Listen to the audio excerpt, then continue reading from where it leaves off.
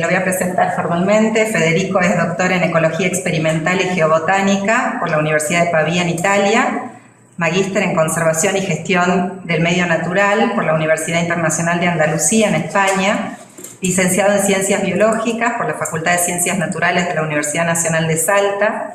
Sus áreas de especialización académica y profesional son gestión ambiental, ecología general, ecología y gestión del territorio, conservación y gestión de áreas naturales protegidas, desarrollo territorial, bioeconomía, ecología urbana, formulación de proyectos ambientales, desarrollo sostenible. Actualmente es socio del estudio Colombo dedicado al desarrollo de proyectos de innovación con agregado de valor ambiental y social. En la Universidad Católica de Salta es miembro del equipo de investigadores del Programa de Investigación y Desarrollo de Finca El Paraíso, campo experimental de la Universidad Católica de Salta. Este programa se basa en la investigación aplicada de estrategias de promoción de la bioeconomía para el desarrollo sostenible del Gran Chaco americano, con un enfoque participativo y de codesarrollo con las comunidades locales. Este programa coordina investigadores, tesistas y estudiantes de diferentes áreas del conocimiento. En este contexto, actualmente es codirector de los proyectos Factores Socioambientales vinculados a la conservación del Chaco en el marco de la Ley de Bosques Nativos y Condiciones Económico-Ambientales para incentivar la adopción de planes de conservación en el monte chaqueño, ambos enmarcados en tesis doctorales y postdoctorales de CONICET. Se desempeña también como profesor adjunto por concurso de Ecología y Medio Ambiente en la licenciatura en Administración de Empresas Agropecuarias y como profesor extraordinario de la Cátedra Ambiente y Arquitectura de la Facultad de Arquitectura y Urbanismo de la Universidad Católica de Salta. Dicta anualmente diferentes cursos en carreras de posgrado en temas ambientales y de desarrollo territorial y ha participado en la realización de más de 20 trabajos publicados y numerosos trabajos e informes de actividad profesional. Bueno, muchas gracias, Federico. Adelante. Muchas gracias, Vero, por la invitación, y la verdad que, bueno, yo me siento de la casa porque estoy participando de los Ateneos y la verdad que muy interesante lo que se viene desarrollando, así que el agradecimiento más que es mío hacia vos y hacia todo el grupo que organiza. Un poco tengo que decirles que para mí esto digamos, fue un desafío. Eso les comentaba a Vero antes de iniciar, antes de que nos sentáramos aquí un poquitito. La verdad que es un desafío interesante participar de estos Ateneos, sobre todo desde el enfoque interdisciplinario, porque yo por lo menos me encontré con dos cuestiones, ¿no? Esto todavía no es parte del PowerPoint, así que ténganme paciencia. Dos cuestiones interesantes con respecto a la interdisciplina. Uno, en el ejercicio de armar el PowerPoint, de armar la presentación, resignifica de alguna manera en función de lo que se venía hablando y de alguna manera en función del contexto, porque son temas que uno los viene tratando quizás tangencialmente en su desarrollo profesional. Entonces la revisión de estos temas de alguna manera implica que uno también los repiense, pero por otro lado también te pone la dificultad de cómo hacer para aportar a la interdisciplina, ¿no? Pues y es interesante porque entiendo que la interdisciplina no es venir a discutir el libro de uno, sino también poner el libro de uno en el contexto de lo que entiende que la audiencia o del otro lado le podría llegar a interesar. Con lo cual eso también es un recorte de subjetividad medio ad hoc en este caso. Con lo cual, como decía Vero, mi formación es de las ciencias biológicas y en particular de ecología. Con lo cual la presentación y el enfoque que se da en este caso es desde ahí, ¿no? Pero también, digamos, tratando de alguna manera de incorporar estas cuestiones de un pensamiento que vaya un poquito más allá de lo que es solamente la explicación biológica en un determinado fenómeno, ¿no? Entonces quizás un poco la presentación termina siendo desde lo biológico bastante básica, pero más que nada la intención de la presentación es generar dudas, generar preguntas, o por lo menos transmitir dónde están las posibles dudas o preguntas desde la biología hacia la teología, hacia la filosofía, etc., ¿no? El título de la presentación de hoy es Pensamiento Evolutivo y 3 preguntas que son las que nos ponen de alguna manera en conflicto, ¿no? Hecho, teoría, cosmovisión. Como punto de partida, digamos, un poco, y haciendo referencia también al artículo que se había enviado, no sé si ya están o no, en realidad estamos, y haciendo un poco referencia al artículo que se había enviado también como punto de partida y que servía un poco como discusión. El primer, digamos, razonamiento, la primera aproximación que me gustaría plantear es esto que en alguna parte de los seminarios de los Ateneos anteriores surgió, que es esto de la construcción subjetiva de la pregunta de investigación, ¿no? Que impulsa el desarrollo del conocimiento científico. Esto tanto en el artículo como en el desarrollo del pensamiento evolutivo es bastante interesante y se refleja bastante bien en la medida de que, de alguna manera, digamos, la pregunta de investigación en realidad no es una pregunta en sí misma objetiva, sino que es una pregunta que surge de la necesidad de conocimiento enfocada digamos, en el bagaje cultural, en el bagaje social, en el bagaje de conocimientos también que el formulador de esa pregunta lo tiene, ¿no? Y entonces, cuando uno ve, y eso se ve un poco en el artículo, digamos, el desarrollo histórico que existe entre una primera postura que pensaba la especie como una unidad, ¿sí? Desde un punto de vista que de la biología se llama fijismo, es decir, digamos, una mirada de la especie como un ente en sí mismo, como una construcción en sí mismo, que tiene una entidad en sí misma y eso permanece en su esencia a lo largo del tiempo, ¿sí? Esto lo asocia el artículo aristotélico fundamentalmente, que luego va cambiando a lo largo del tiempo hacia ese pensamiento evolutivo, que es un poco lo que se plantea en esta conversación. Digo, surge esta construcción subjetiva de la pregunta de investigación, es decir, en un primer momento nosotros queremos evaluar o identificar o tratar de explicar por qué las especies permanecen estáticas a lo largo del tiempo, mientras que ahora el pensamiento es tratamos de explicar por qué las especies cambian a lo largo del tiempo, ¿no? Y el eje de conducción un poco de este cambio, digamos, de paradigma en la aproximación biológica está justamente en el concepto de cambio, ¿no? El foco de la investigación, el foco del análisis de la pregunta biológica es el cambio, ¿no? Entonces la pregunta es ¿por qué cambian? ¿No? ¿Qué características tiene ese cambio? ¿Cuál es el sentido de ese cambio? Son todas preguntas que tienen que ver con una mirada, como vamos a ver un poquitito más en el transcurso, tiene una mirada muy práctica de tratar de entender mecánicamente cómo funciona ese cambio, pero que tiene unas implicancias muy profundas, que quizás es lo más rico del pensamiento evolutivo, es decir, ¿qué pasa luego de ese cambio? ¿O qué nos dice para la construcción del pensamiento como sociedad, como humanidad, ese cambio, ¿no? Pero el foco, de alguna manera, está en tratar de explicar eso que antes se pensaba que no cambiaba y que ahora estructuralmente cambia, ¿no? Y ese es un concepto central en la biología, que es el concepto de especie, ¿no? Que lo vamos a trabajar un poquitito más adelante. ¿Qué es esa especie, qué características tiene y por qué puede ser identificado o no como una unidad en sí misma a lo largo del campo? Entonces, con esto retomo, en la construcción subjetiva de la pregunta de investigación, es decir, el resultado de esa investigación o la orientación de esa investigación científica, de alguna manera también está parte de la necesidad o parte de una base de desde dónde nos paramos para hacer esa construcción científica. Ahora, desde dónde nos paramos es lo que podríamos asociar con la identificación de ese hecho, ¿no?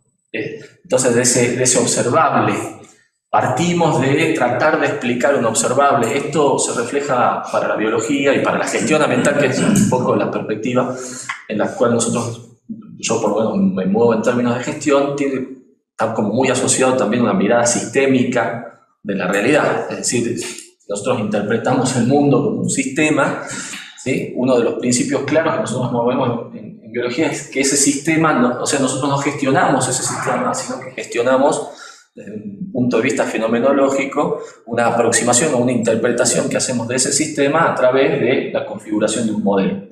Con lo cual, esto tiene que ver, por ahí abrimos la discusión después con respecto a, bueno, ese sistema funciona, pero es interpretado a través de lo que nosotros podemos observar o de lo que podemos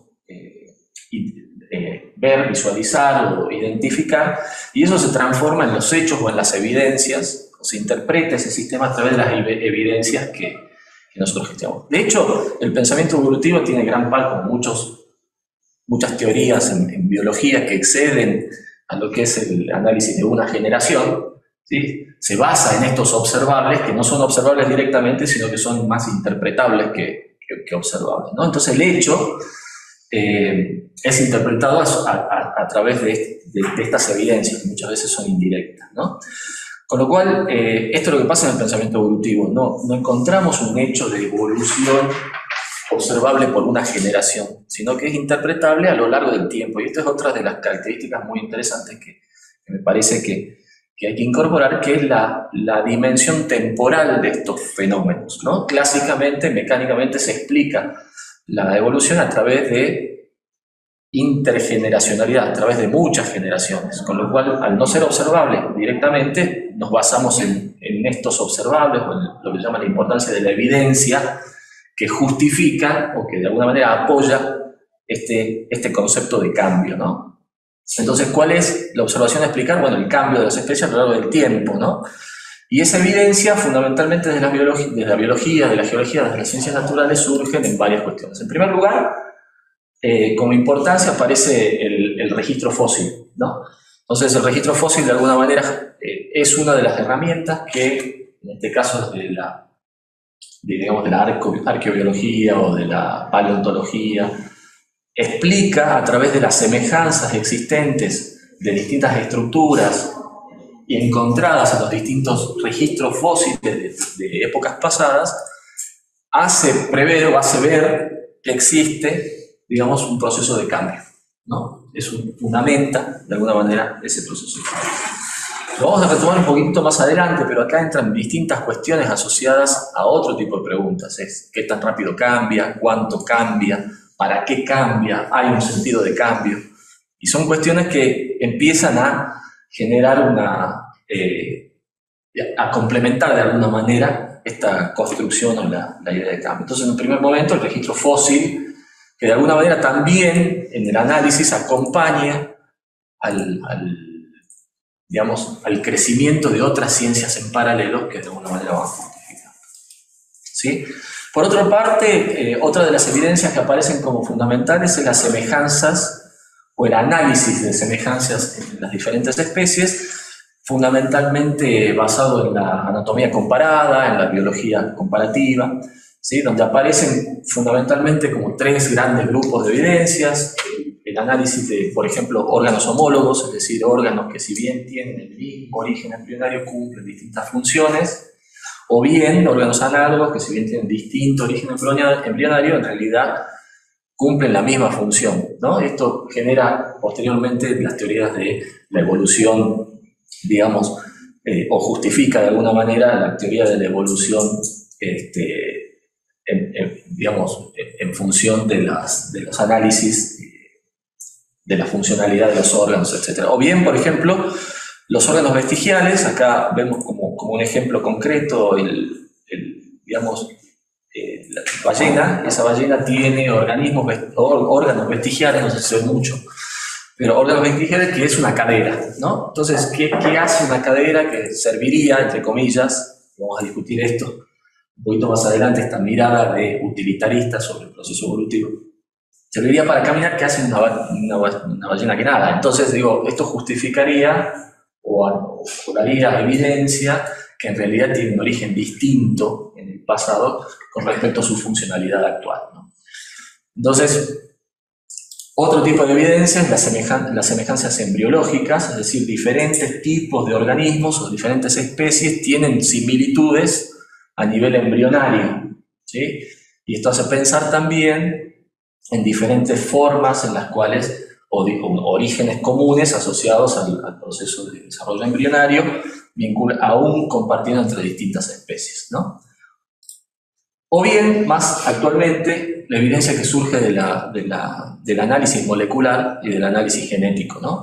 Donde encontramos que diferentes especies y diferentes grupos de especies en realidad pueden ser segmentados o pueden ser organizados en función al análisis molecular de sus genes y el análisis digamos, comparativo de su genética, ¿no? Esto que ustedes ven a la izquierda de la pantalla son secuencias de alelos genéticos que te llevan a una organización como la derecha, donde te dice que grupos más cercanos entre sí comparten esa información genética, a diferencia de otros grupos más alejados de manera comparativa, ¿no? Con lo cual, hoy la genética y el análisis molecular, fundamentalmente, eso que se llama la decodificación de los genomas, también genera una evidencia actual de similitudes, podríamos decir, y diferencias que hacen pensar en similitudes y diferencias en el pasado, con lo cual estos orígenes, digamos, este esquema, como ven a la derecha, a modo de árboles, ¿no? Donde hay especies que se asemejan más a otras que son diferentes, ¿no? Ahora, cuando ustedes miran esto es muy parecido a lo que ya Linneo proponía a fines del 1700 con el árbol de la vida, ¿sí? Donde encontrábamos que en definitiva busca este concepto de origen común, podríamos decir, en el tronco del árbol, mientras que después las especies se van a lo largo del tiempo diversificando unas de otras. A la izquierda vemos este gráfico original de Linneo que en la organización de las especies entendía que había algunas que eran más parecidas a otras. Siempre me preguntan ¿qué hace un geobotánico? Bueno, eso hace un geobotánico. Trata de entender cuál es la relación que existe entre las características de la especie, el lugar donde están y qué tan cerca y qué tan lejos están de esa asociación, vinculándolos con los factores que hacen que eso ocurra. Bueno, Linneo fue uno de los primeros geobotánicos. Mientras que a la derecha vemos la última organización de este árbol de la vida, basado fundamentalmente en el análisis molecular, que analiza 2.3 millones de especies, que es lo conocido desde el registro fósil hasta ahora. Este es un artículo bastante reciente, del 2015. En 2015 se fue actualizando, pero bueno, ya 2.3 millones de especies es un número interesante como para... Entonces, estas son las evidencias que de alguna manera hacen entender o hacen analizar el proceso de cambio, fundamentalmente, ¿no?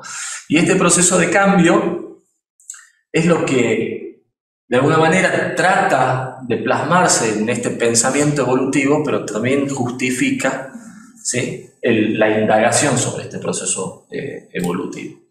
Entonces, digo, la segunda pregunta que nos poníamos con respecto a esto es la teoría. Bueno, la teoría, o sea, el pensamiento evolutivo se consolida, digamos, en una teoría de la evolución.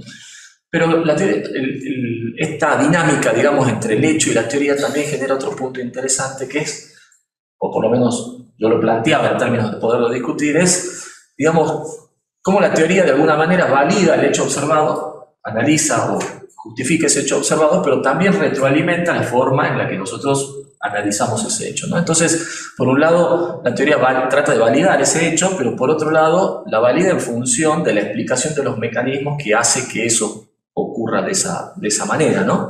Entonces, cuando nosotros planteamos el pensamiento evolutivo, la teoría de la evolución, la planteamos por un lado, o por lo menos se plantea desde un punto de vista de la existencia del cambio y la necesidad de justificar ese cambio, pero también tratando de explicar cómo ocurre ese cambio, ¿no?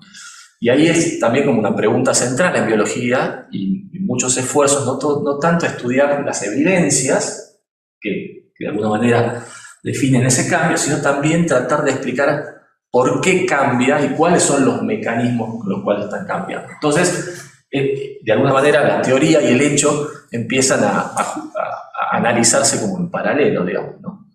Entonces, fundamentalmente las explicaciones vinculadas con este mecanismo de cambio tienen que ver con el entendimiento de biología de la variabilidad genética a nivel de poblaciones de especies, ¿sí?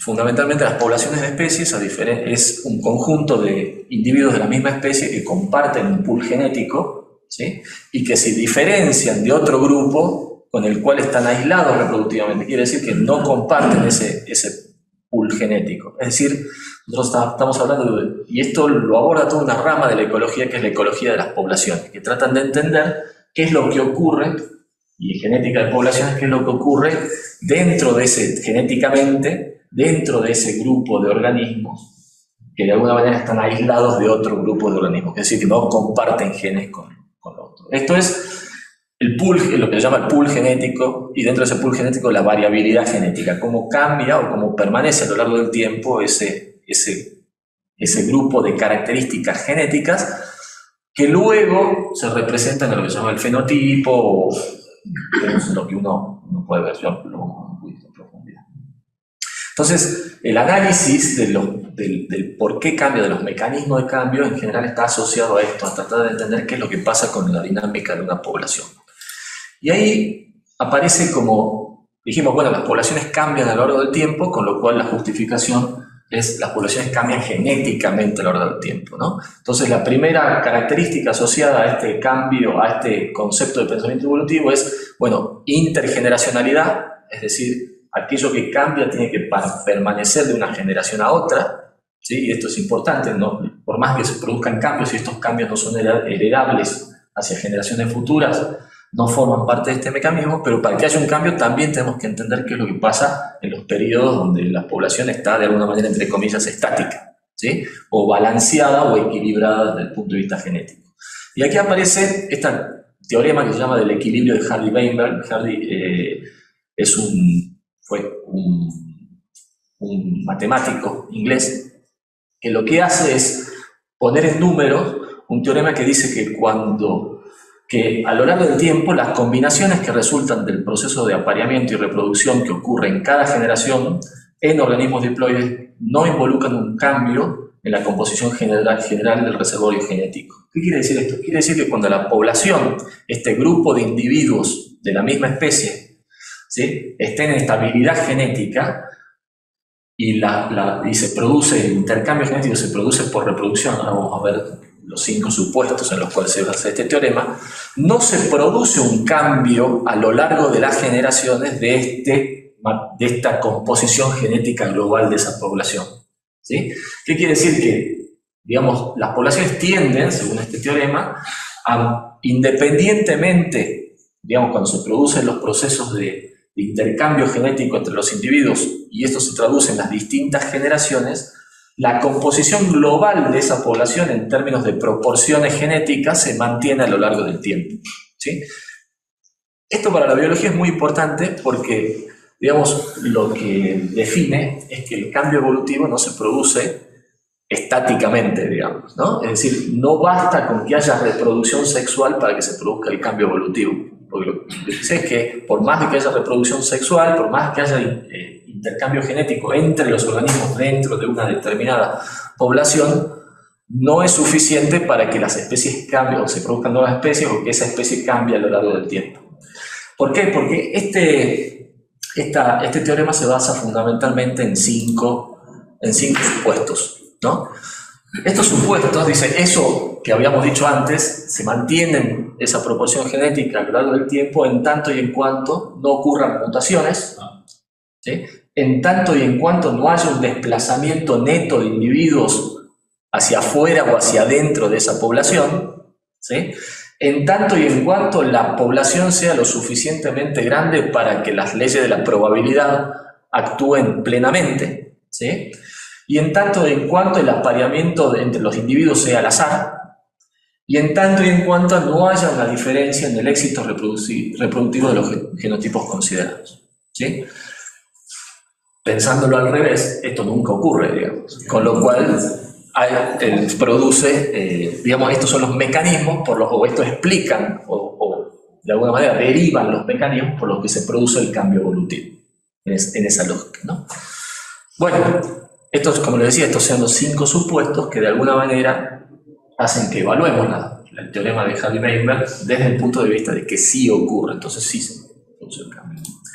En primer lugar, bueno, existen las mutaciones. ¿Qué son las mutaciones? Muy brevemente, bueno, son cambios heredables del genotipo, ya sea a nivel de cromosomas o a nivel de genes puntuales. Quiere decir que el proceso de reproducción sexual, lo que hace entre una generación y otra, ¿sí? Es que se produzcan cambios a nivel de los cromosomas o a nivel de los genes individuales que hace que se produzca una novedad, podríamos decirlo, una novedad genética en esa población, ¿sí?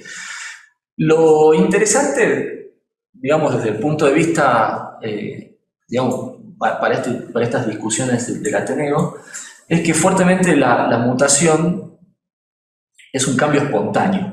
No quiere decir que sea un cambio sin causa, sino que es un cambio en el cual no podemos asociar la causa a un efecto determinado, a priori, sino que la mutación lo que te genera es una variabilidad, desde el punto de vista biológico, una variabilidad sobre la cual no se podría predecir a priori cuál sería su efecto en esa población, ¿sí? Entonces es como un origen de variabilidad.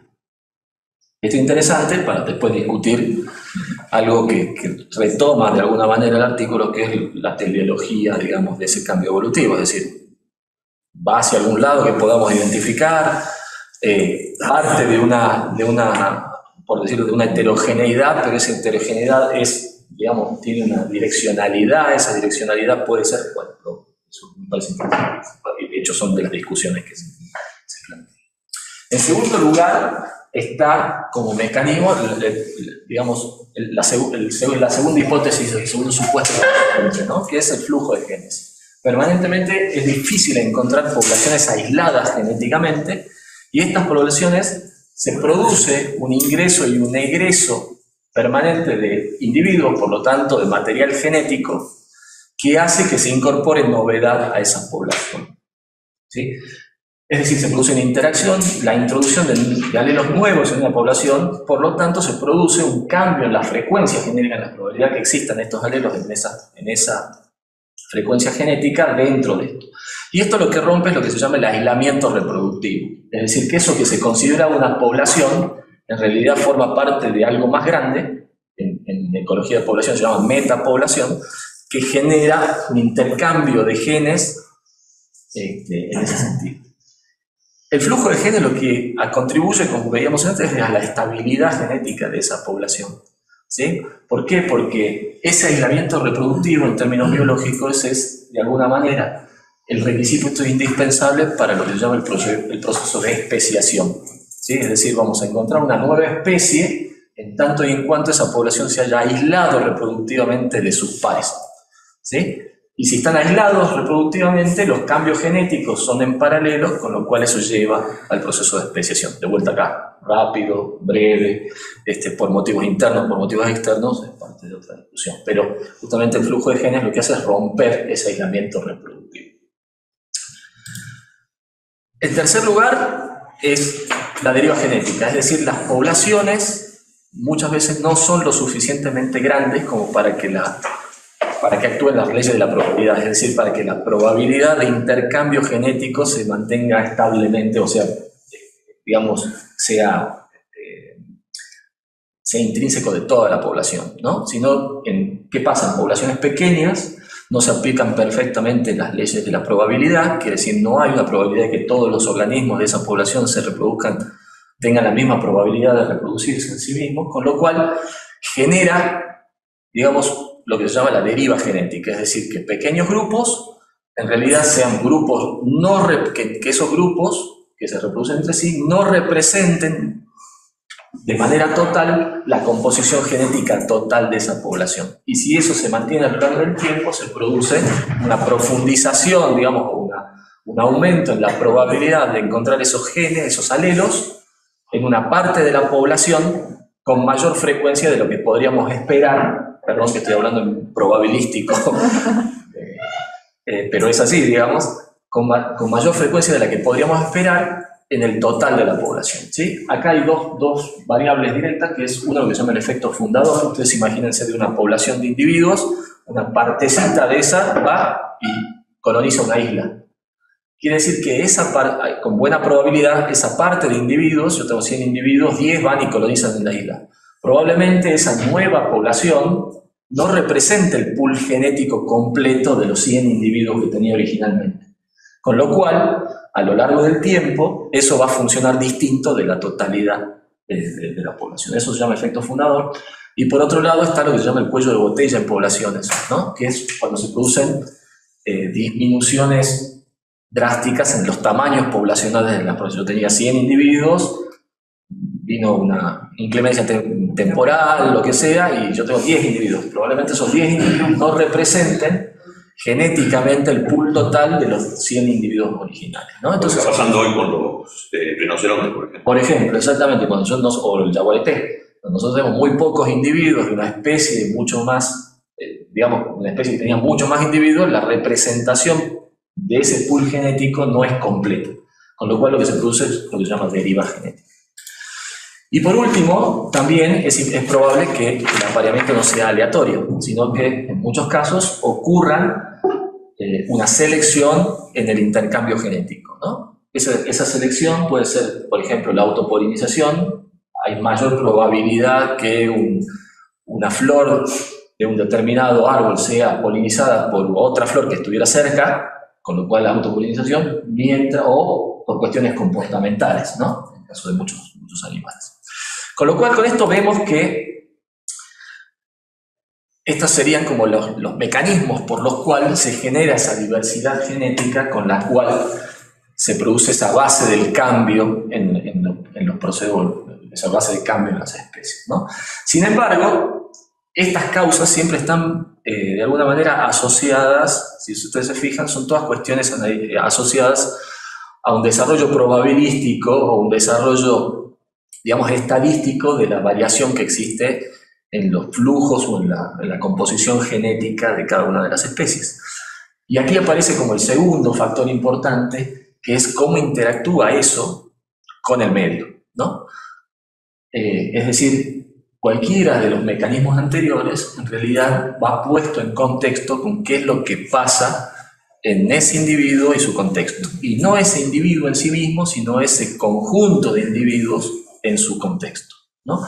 Y acá, desde la ecología, fundamentalmente lo que se habla es de las causas de abundancia y distribución de los organismos sobre el planeta, ¿no? Nos preguntamos qué hace, por qué hay una determinada especie, un determinado conjunto de especies y esas características que tiene ese conjunto determinado de especies en un determinado lugar y en un determinado momento, digamos, de la historia, ¿no?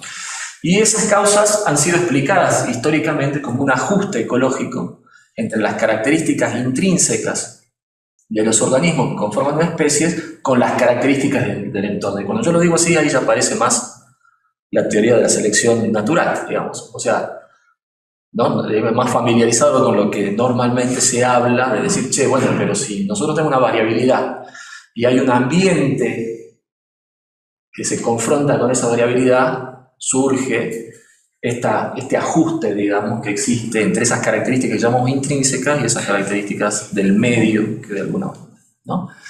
En ecología se habla del ajuste, ¿sí? De esa asociación que existe, y vamos a ver algunas características asociadas a esto. Quiere decir que hay por un lado nosotros tenemos una variabilidad y por otro lado tenemos lo que comúnmente se denomina una adaptación de esa variabilidad en ese sentido. En realidad, la teoría de la selección natural, la propuesta, ¿sí? la propuesta y la teoría de la selección natural, o en general la explicación, más generalmente, de ese ajuste ecológico, tiene que ver con el concepto, que es un concepto bastante interesante, el concepto de adaptación. El concepto de adaptación lo que dice es que ese ajuste en realidad no se da en esta generación, sino el ajuste que nosotros observamos en esta generación se produce como resultado de variaciones o variabilidad genética y de una selección por parte del medio de esa variabilidad genética en un ambiente pasado, ¿sí?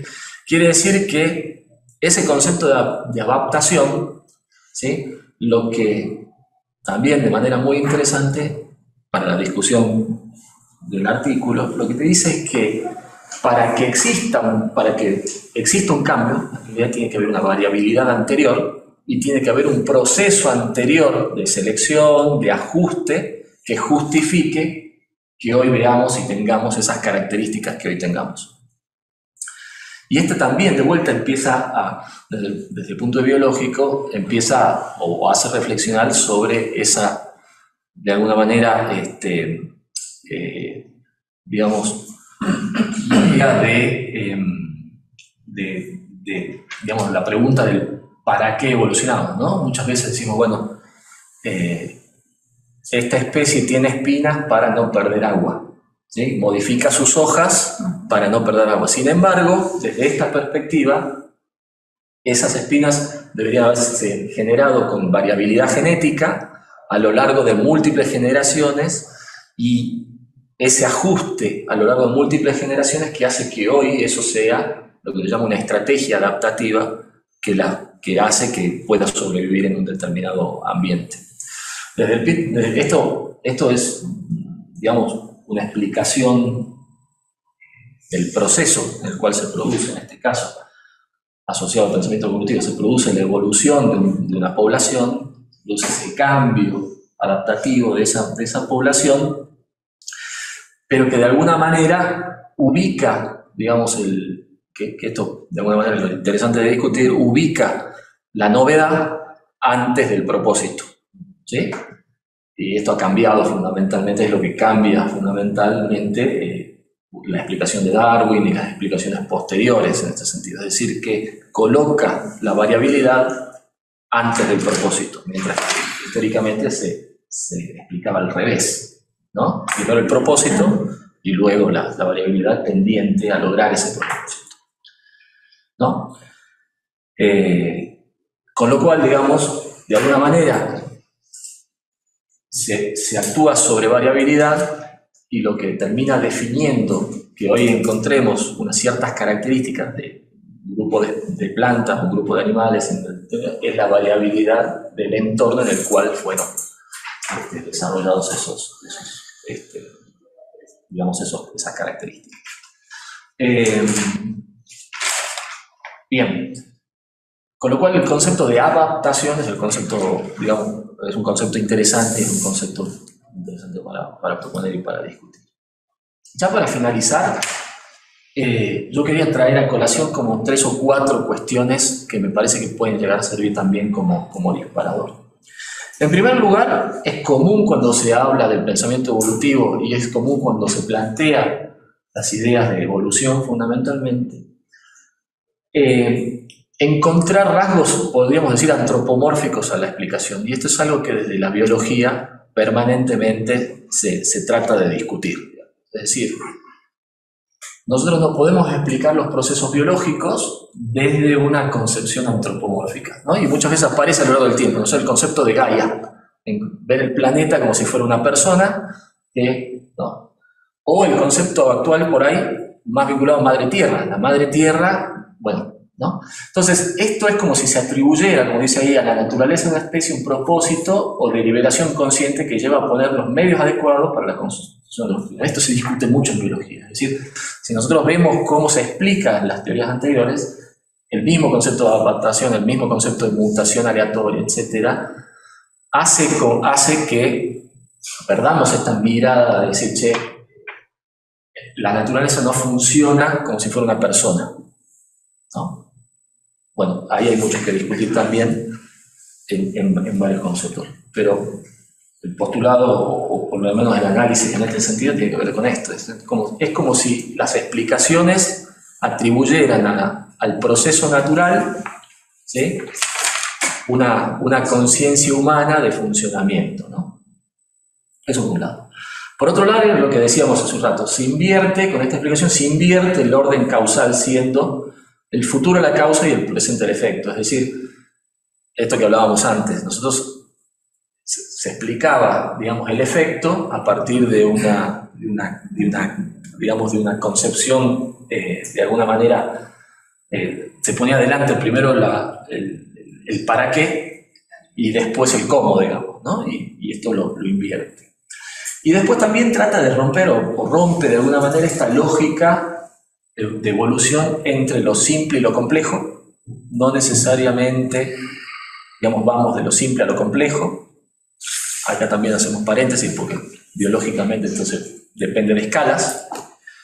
De lo inferior a lo superior o de lo peor a lo mejor, ¿no? Este concepto de adaptado, bueno, está adaptado, con lo cual es mejor esta especie que la otra, ¿no? Y eso son cuestiones que se discuten. De lo simple a lo complejo, de lo inferior a lo superior, de lo peor a lo mejor. para poner. Y después también el término, la cuestión temporal, ¿no? Es decir, esta cuestión de esto se basa en lo que se llama un proceso de cambio evolutivo. Escala de tiempo geológica, fuera del alcance de lo que es digamos, el tiempo de vida del ser humano, ¿sí? Un poco la pregunta que hacíamos antes, digamos, todo esto funciona antes y después del Homo sapiens, con lo cual también hay que reinterpretarlo en ese contexto, o por lo menos pensarlo en ese contexto. Con lo cual esos son como algunos puntos como para dejar pendiente. Y por último, algo que a mí me parece muy interesante en función del congreso anterior y también en futuras discusiones, que es, digamos, una pregunta que me hago, ¿no? El desarrollo sostenible como nuevo paradigma de desarrollo humano interpela las bases del entendimiento del funcionamiento de la naturaleza. Es decir, si nosotros pensamos, todo lo que venimos hablando está pensado en un contexto en el cual la incidencia humana sobre los procesos naturales era muy, muy baja, ¿no? Es decir, recién ahora se está empezando a tener conciencia y a conceptualizar que los procesos naturales, digamos, están fuertemente influenciados por procesos antrópicos, cosa que no era frecuente en el desarrollo teórico de las ciencias biológicas de todo lo que dije para atrás, ¿no? Entonces, hoy procesos como el cambio climático, como los procesos de pérdida de biodiversidad, como los procesos de desertificación, como los procesos de fragmentación de ambientes, por ejemplo, me parece que cabe la pregunta de hasta dónde influyen en ese proceso biológico como lo entendemos anteriormente, ¿no? Y acá hay como dos miradas. Hay una mirada que dice, bueno, en realidad es solamente circunstancial, es decir, cuando resolvamos el problema del cambio climático, la naturaleza vuelve a ser lo que era fuertemente y sus procesos se mantendrán como tal. Y hay otra mirada en la cual, por lo menos yo en parte comparto, es que en realidad el cambio que produce, digamos, los efectos antrópicos sobre los procesos naturales son de tan profundidad que hacen que empecemos a repensar aún las bases de los procesos biológicos, ¿no? Y esto para mí, por ahí es como el fundamento, y si está Lucio, seguramente tendrá aportes en ese sentido. Para mí esto es como la clave de la conceptualización del antropoceno, ¿sí? Porque muchas veces el antropoceno se lo define, digamos, desde el impacto, es decir, cómo digamos, la sociedad humana impacta sobre unidireccionalmente, podríamos decir, sobre un sistema natural. Sin embargo, me parece que el efecto es mucho más profundo y se justifica el antropoceno en decir, bueno, no solamente cambia en términos de impacto, sino cambia también a nivel de procesos, de cómo entendemos lo biológico, cómo entendemos, digamos, siendo cada vez más difícil separar lo biológico de lo social desde el punto de vista intrínseco. Pero bueno, estas son preguntas como para disparar y generar discusión. Perdón si se hizo muy largo, muy probabilístico, pero hasta acá llego. Y bueno, muchas gracias.